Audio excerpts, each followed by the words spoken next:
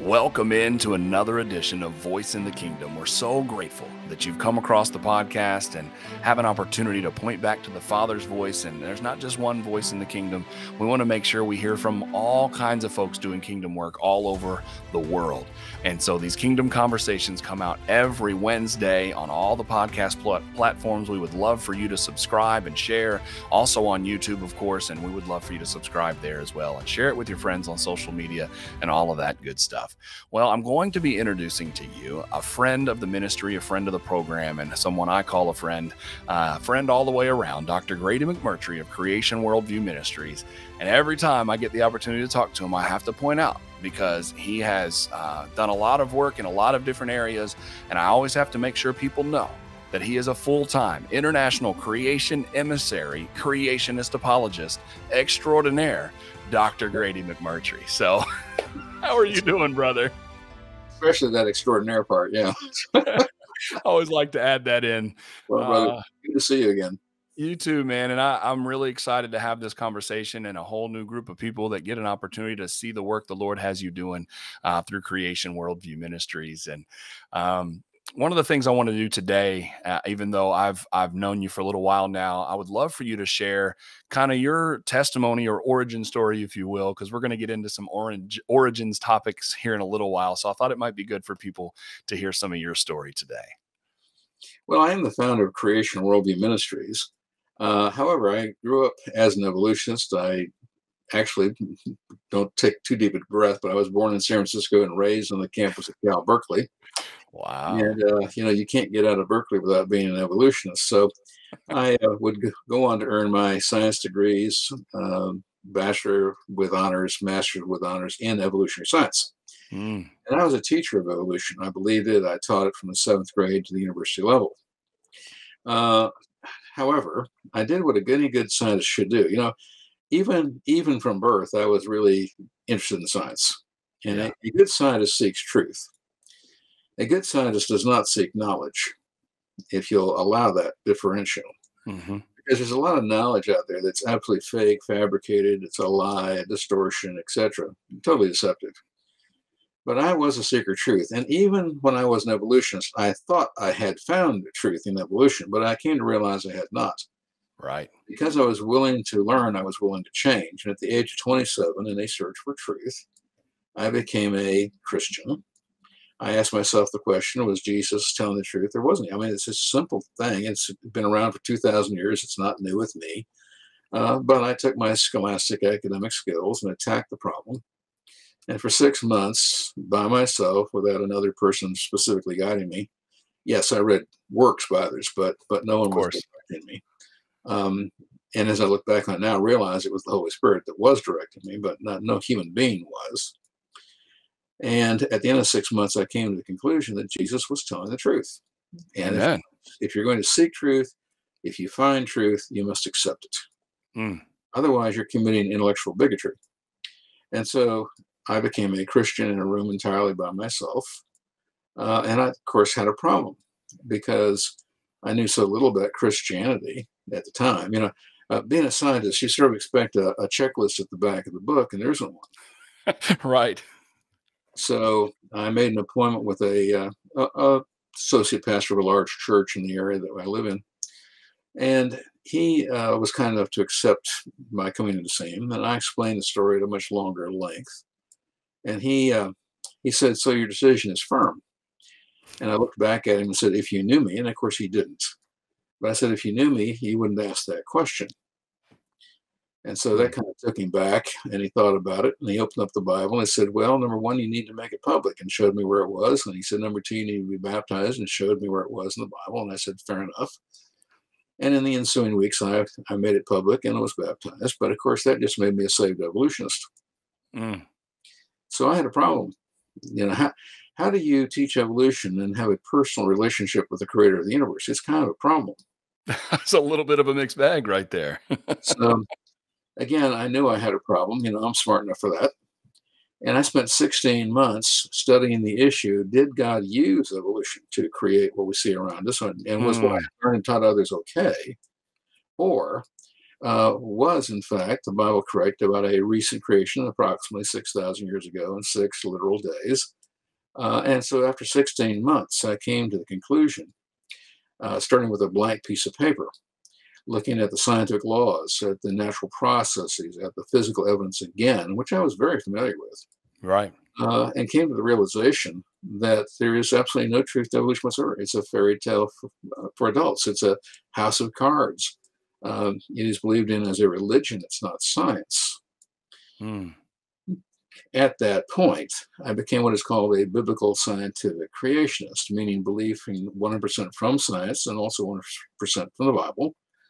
That creation is true, occurred about 6,000 years ago in 6 days as we experience today. And then I started teaching on it immediately. I would go on to get a couple of doctorates. But I've been teaching on the subject now for basically 48 years. Wow. That's a long time to do anything. I haven't been alive that long yet.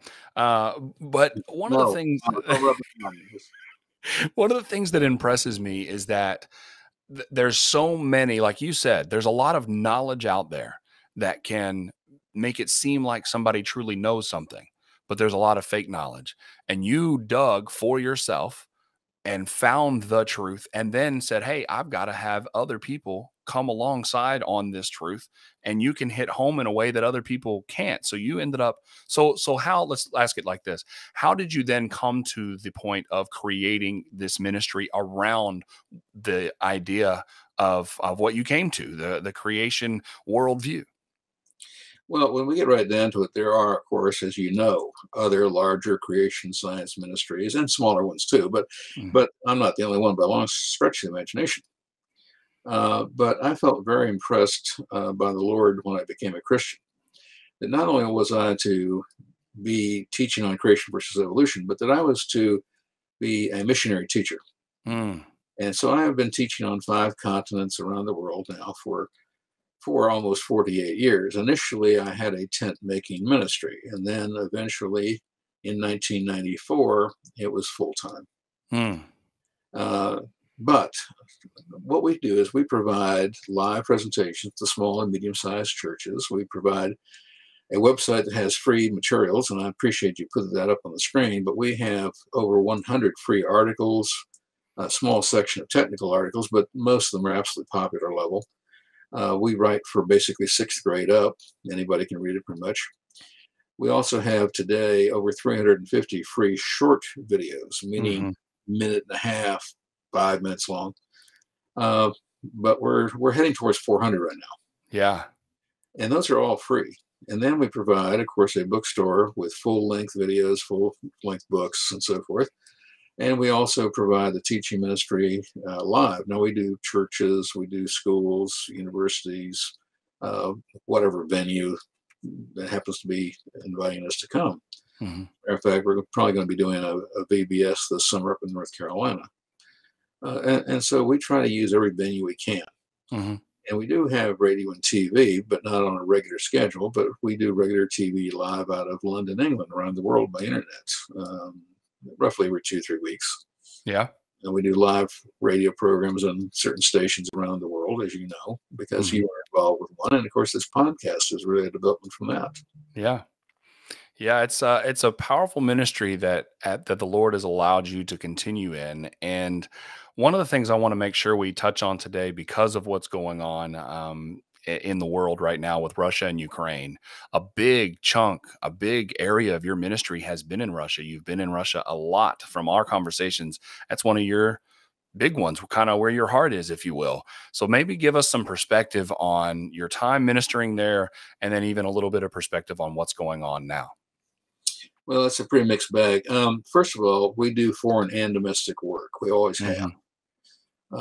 As a matter of fact, even before the ministry was full time, back in '91, we made our very first mission trip to Haiti. But since that time, we've been going to over 20 countries. However, the special burden in '94 for Russia, after all, it had opened up, the Protestantism was just starting to expand. And as of February of this year, I have made 59 mission trips to Russia. Yeah. Unfortunately, it appears I may never be able to go back again, Hmm. and we're dealing with that. But I also point out that I have been to Ukraine. As a matter of fact, I've been to Ukraine several times and helped to start what is called the Genesis Institute in Kyiv. And of course, at this point in time, I'm not even sure if it's going to be able to continue at all. Mm. But we've had a serious commitment. Now, we are looking at going to other Russian language countries where we would still be able to minister in the Russian language without going into Russia or Ukraine. Mm-hmm. For instance, we've been in Kazakhstan a few times. We might go back there. We could go into Turkmenistan, Moldova. There are big, large enclaves of Russian-speaking people in Europe and even here in the United States. Mm-hmm. As a matter of fact, last year we were out in Portland speaking at several churches out there. But there's a heavy Russian emphasis in terms of language along the entire northwest coast of the United States. And funny, there's also a nice string of Russian churches along the Gulf Coast in Florida. Interesting.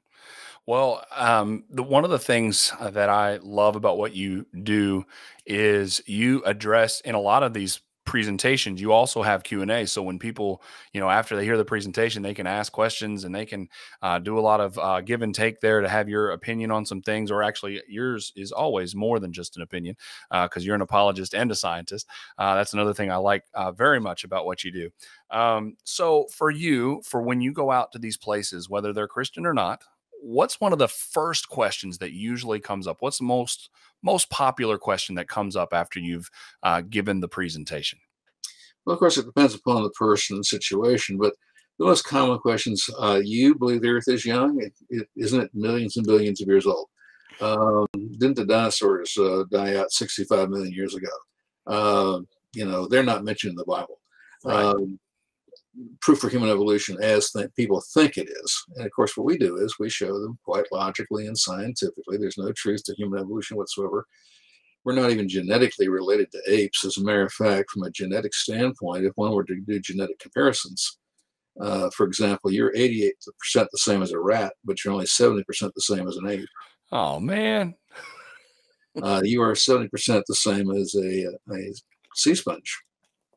So who are you closer to? Yeah. I'll take that one over I'll take a sea sponge over a rat any day. Yeah, I would. But this is all based on solid science. Yeah. In April 2003, we completed the Human Genome Project. Now, it took us another couple of years to actually complete the ape genome.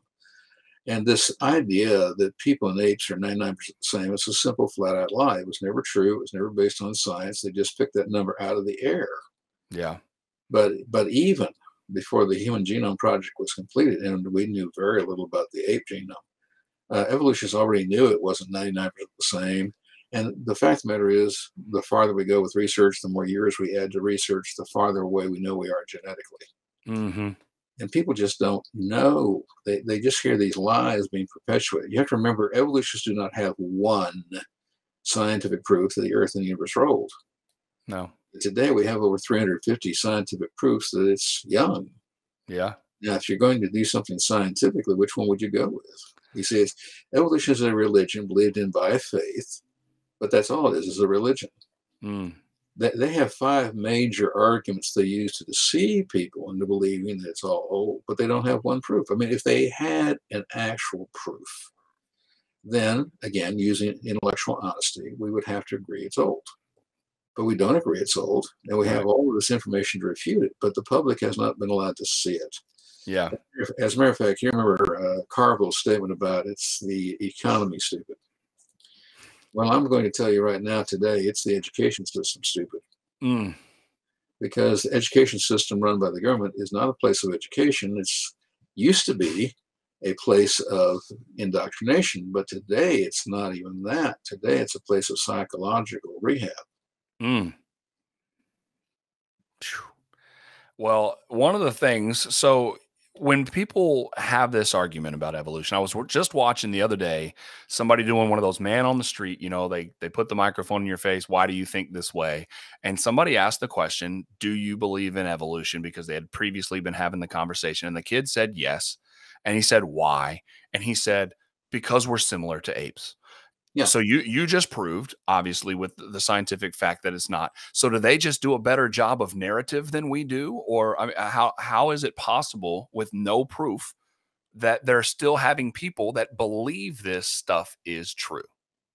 Well, it's really quite simple. Um, the founders of the United States were tremendous men and women. Let's face it.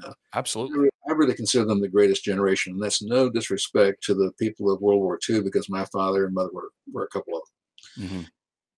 But nonetheless, they sacrificed everything to bring the United States and our Constitution and Bill of Rights into existence. Yeah. The problem was they got tired doing so, and they got to the top of the mountain, I'll say, and they went to sleep. And the secular world passed them right by. People don't realize it, but Christians sow the seed of their own destruction Mm. because we are tolerant. You see, in Islam, if you will not comply, they will kill you. Yeah. We don't do that. We don't do that. We serve a God of love. Right. And so we want you to become Christians. We want you to go to heaven. We will share with you anytime and any place, all the reasons. But if you say no, we simply say, well, in that case, have a nice life. You're not going to like it after that, but have a nice life.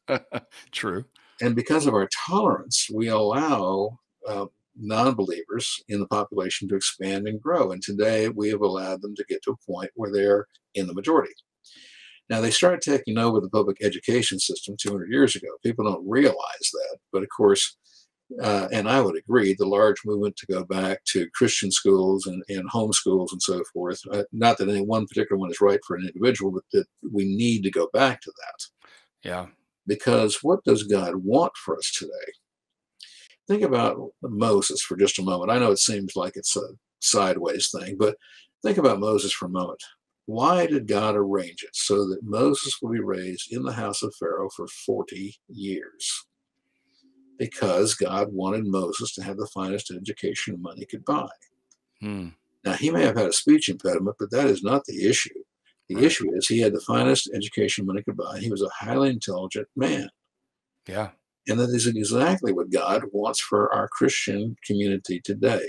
He wants highly educated young Christian men and women with not only one degree, but possibly 2, 3, who can go out there and intellectually defend the Christian faith. And it's not just a touchy-feely. Hmm. Now, I'm not saying that if you share your faith with Christ with others, it's not a perfectly valid way of winning others to Christ, but it does not work for everybody. And the evolutionist, the atheist, the agnostic wants answers. Yeah. They need the answers about geochronometers proving that the Earth and the universe are young, that the millions and billions of years never happened. They need the proof that we are not genetically related to apes whatsoever. And as I've just mentioned, one of the facts of it, but there's another thing too. What is the absolutely main argument that every evolutionist uses in an attempt to prove evolution? And why do people think we evolved from apes? Well, it's real simple. They use a false method of proof called the proof by ranking. Mm.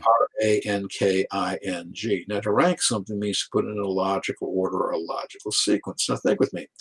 Since 1960, they've been using those iconic images of a little ape becoming a bigger ape becoming a person, right? And of course, Yeah. there's lots of funny memes built around it. Right. But nonetheless, those basic images have been actually used for 60 plus years as a visual image to convince people they came from apes, right? Yeah. Now, on the surface, it looks logical and plausible, but simply because something is logical or plausible doesn't make it true. Right. Now, to line things up by size and shape doesn't prove that one came from the other. So, for example, if I were to put a unicycle next to a bicycle, next to a motorcycle, next to an automobile, next to a Hummer, did I just prove that Hummers evolved from unicycles? No. Well, no, but it's a logical order. Right.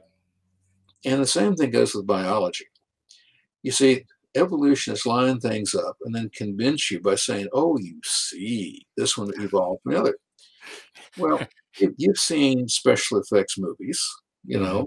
and today they're very good. I mean, this is no longer 1938 claymation. Right. And so today, the mutant movies and the Jurassic Park, I think they're on number 63 now. Um, the CG is really very good, Yeah. and you've got to admit it. And I would admit it too. But when they line let's just say the skull, since we're talking about, say, ape-human evolution, that when Hmm. the skull of a gibbon next to a chimpanzee, next to an orangutan, next to a gorilla, next to a human, and they say, you see how one evolved from the other. Hmm. Well, the tendency of people is to say yes, but actually this is not black magic, it's white magic, it's illusion, it's deception. Because unless you fill in the blanks in between with your own imagination, unless you create a visual thing, a CDI in your own brain, you cannot connect them. Hmm. What you're looking at is simply 5 objects lined up by size and shape. It proves nothing that one came from the other. Right. And using that technique, which is the one they use for everything. I don't care whether it's dinosaurs, flowers, it Hmm. doesn't but using that same technique, I have a challenge for you. Give me 1,000 skulls of 1,000 real different animals. So we'll just deal with mammals or anything that lives on dry land. So you give me the skull of a cat, a dog, a horse, a cow, but 1,000 real different animals. I will pick and choose the skulls and I will line them up and improve by ranking as evolutionists do and prove to you that people did not evolve from apes. What really happened was apes evolved into elephants.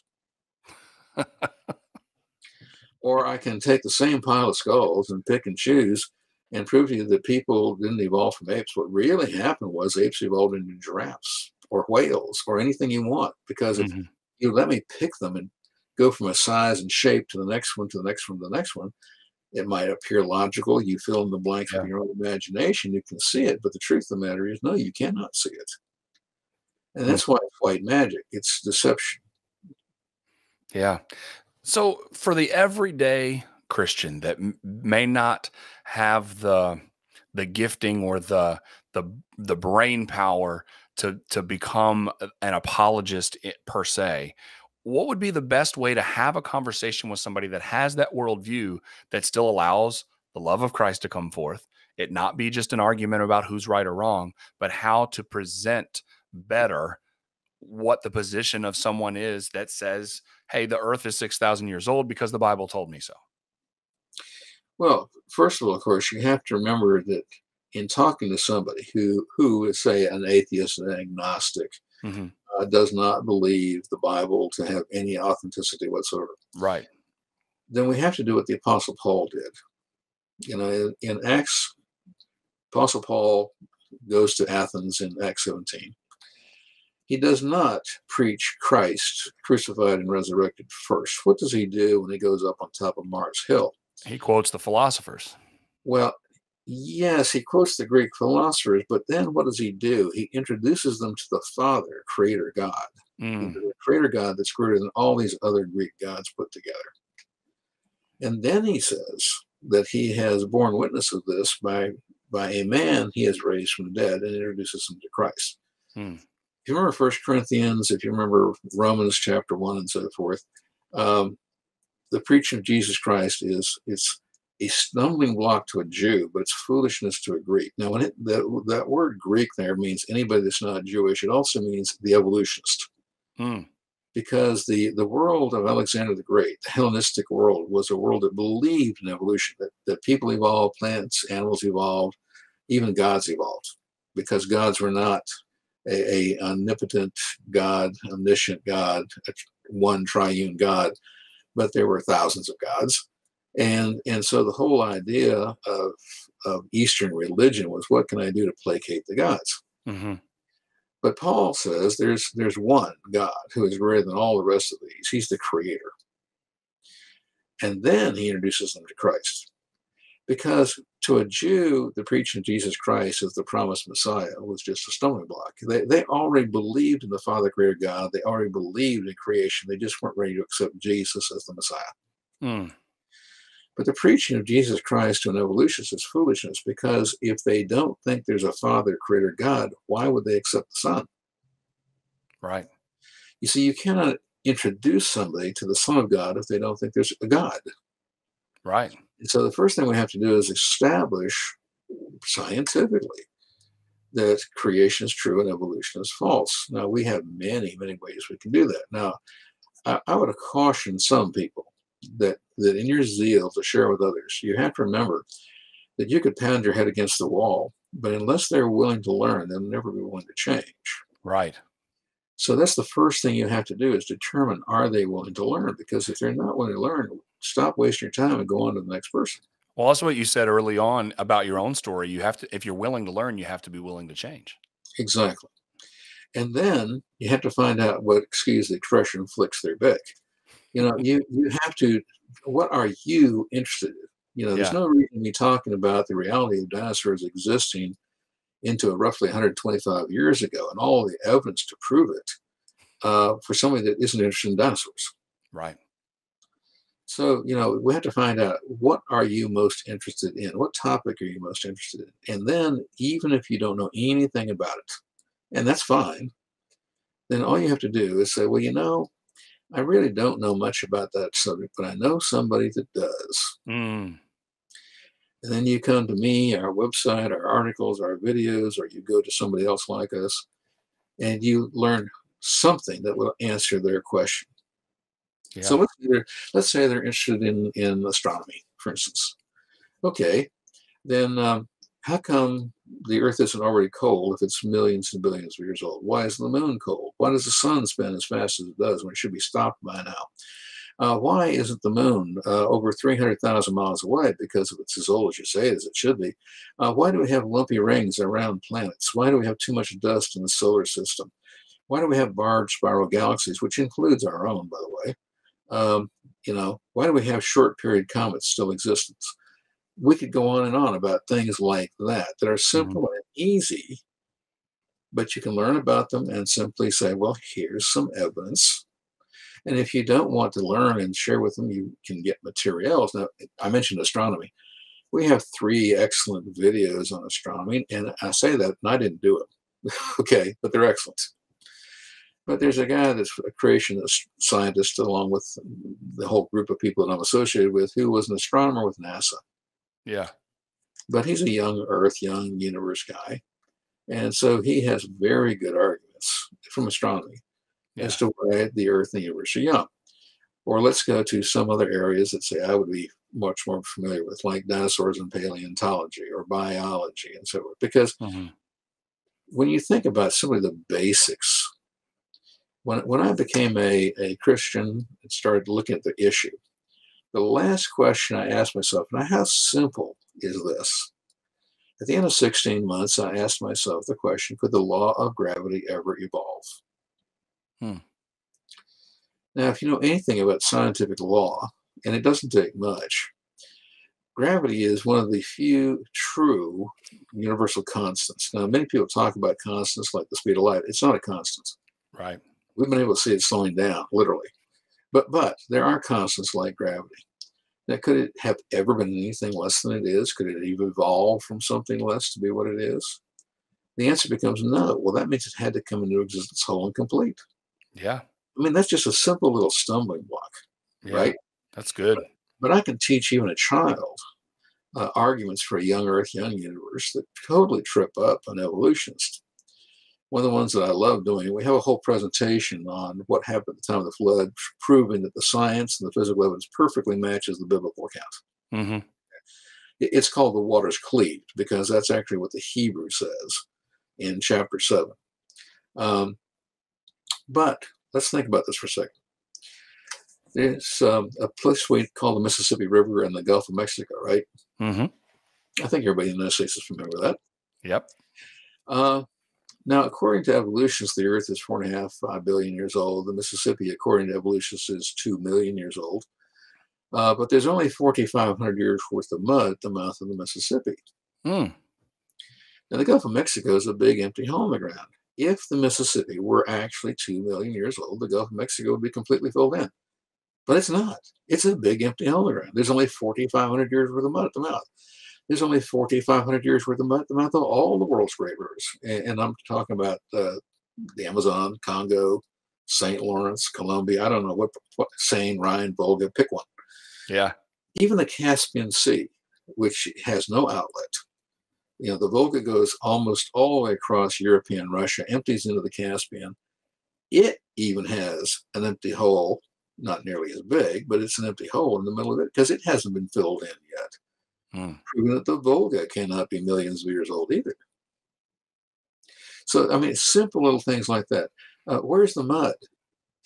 I have maps of the world without water. If the Earth had been eroding for millions of years, where's the mud? Because it's not there. We have flat sand bottoms right up against the continents, all along all the continents. Yeah. So again, there are the simplest of things that can prove to you it's not old, that it's young. And then that completely unravels all the other conversations that are the foundation of what evolutionists use to divide and deceive, really. So, Well, that's just it. If you know anything about how to destroy somebody's argument, and when we were in high school or college, we were taught if you're going to destroy somebody's position, you think about it as a table, a chair, something of that nature that has columns, legs, pillars to hold it up. And if you can come up with an argument that knocks out one of those legs, one of those columns, one of those pillars, you destroy the whole philosophy. Well, evolution is a one-legged stool. It's the leg of time. And if you can knock time out from underneath it, everything else falls, period. Yeah. There has never been enough time for the evolutionary process that they believe in to have occurred. It's powerful. Well, that's why I like talking to smart guys like you. And you definitely are my favorite full-time international emissary creation apologist. I can say that with very much confidence. Well, you are my favorite Quincy Burt. You know that. Hey, I'll take it. I'll take it. Well, man, I appreciate you coming on, and we'll have to do it again. And I know, Sure. it's always a pleasure because of the work that you've done to present this in a way that people can understand. And you put, like you mentioned about creationworldview.org, there's so many resources there that don't cost anybody anything other than time to go on there and check it out and learn these things. And you brought up Paul. You're an apologist and a scientist. Paul was a pretty sharp dude. He was pretty smart. Paul was the first creation evangelist. I agree. I'm a creation evangelist. I simply follow him. Yeah. But 2,000 years ago, he was the first creation evangelist. And that's what I was talking about in Acts 17. Yeah. Well, that's impressive, and I love it. And I'm excited to be able to point more people to the resources at creationworldview.org, and look forward to the next time we get to talk. Thanks so much, Dr. McMurtry, for coming on this program with me again, and always welcome. Anytime you desire, brother, just let me know. All right. Well, folks, we thank you for being part of another Kingdom Conversation on Voice in the Kingdom. Make sure you subscribe, you share, you like, you do all of those things on YouTube and your favorite podcast platform. Don't forget to go to voiceinthekingdom.com. We've got information there about our West Africa well project over in Guinea-Bissau. And we've got information there about the tent revivals, the street evangelism, all the other things that Voice in the Kingdom Ministries is doing. And of course, you can always find the podcast there as well. So thank you for joining us. This has been Voice in the Kingdom.